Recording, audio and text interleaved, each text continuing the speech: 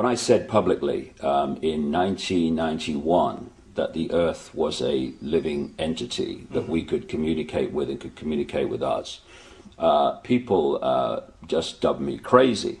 And now we're seeing scientists who have studied this coming to the same conclusion. Yes. The bottom line is this: everything is conscious. What we call creation is like an ocean of infinite energy, which is manifesting itself in different forms. It's like we may perceive ourselves as droplets, if you like, individuals. But if you put a droplet in the ocean, where does the droplet end and the ocean start? The ocean is the droplet is the ocean, and it's the same with us.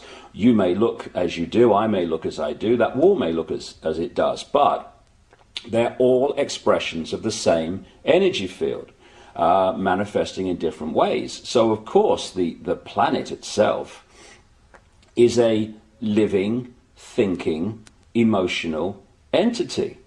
And we are interacting with that energy field.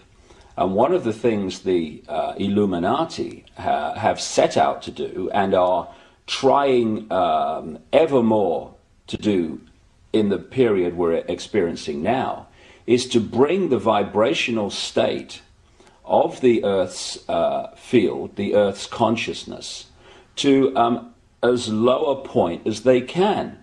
Because we, as human beings, are living in that energy field. And it's very simple. If you affect the sea, you affect that which lives in the sea. And so the more that they can lower the vibrational state of the planet, the more it becomes, if you like, treacle-like density. The more we living in that energy field are pulled into that state.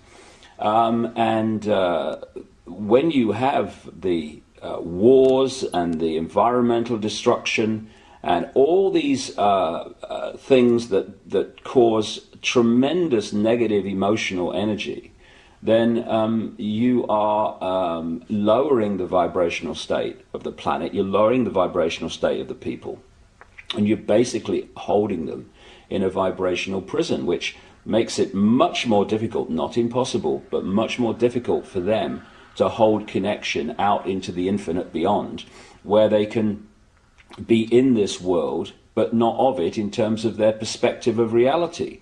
If you disconnect people and hold them in this density, hold them in this illusory reality, they are in this world and they are also of it. And therefore, the only information that they have to get a fix on how they see life themselves and reality in general is through the eyes and the ears. And who controls that? The Illuminati control that through what we laughingly call the education system, the mainstream media across the planet. And that's what they're trying to do. They're trying to disconnect us from multidimensional infinity so that we don't see the world from that perspective and therefore see through the illusion and see through the nonsense and see through the lies. And then once they've disconnected people, they then program this lower level of our consciousness with a reality that suits them. And this is why people who have had a different perspective on life, a different perspective on reality, who have held that connection to some extent out into the infinite, and have expressed that view, expressed that vision of reality and possibility here, they're the ones that are dubbed crazy, lunatics, and dangerous. Why? Not because they are, but because from the point of consciousness that they are perceiving this world, to people who are here, the vast majority, that is just crazy. I mean, if you said to people, is that table solid? They say, of course it is. Well, it isn't. It can't be. It's made of atoms, right? And atoms are not solid. Tell me how it does that. Our minds do that by turning vibrational fields into apparently physical objects. The denser the vibration, the slower the vibration, the more dense that we decode that into what appears to be a physical object. And so someone who's out there and can perceive that sees the world in a completely different way, and because it's different to the norm and the mass norm, which is programmed into people from cradle to grave, they're just isolated and called crazy, when in fact, they're the people we need to listen to. Yeah, and, I remember Stanley Messenger. He said to me once that there are no objects, there are no things. Everything that, like for example, the wooden table, everything is an event, because once that was a tree, and in years to come that will be thrown away into a skip and it'll end up decomposing somewhere. We don't perceive that as an event because it's happening on a slow scale. But there are no things, there are only events. Well, that table was once a tree, and when it was a tree, it was an illusion. Now it's a different kind of illusion, and when it's thrown on the scrap heap and goes back to energy as it decomposes, then it will still be an illusion. And this is for me, if you're talking about how we're controlled, how the few control the many. If you can suppress the information that people receive in terms of what is possible, you, to the same rate, suppress their perception of what is possible. Okay, now once you have accepted that what we're told is possible is how it is, then you're living in a box that big. So anyone that starts to talk about things that are beyond that perception of possibility, you immediately dismiss them as crazy. And I'll give you an example of what I'm talking about. A few centuries ago, when people said the Earth was a sphere, they were perceived as crazy and dangerous. And one of the reasons was that if you lived on the bottom of a ball, you would fall off, right?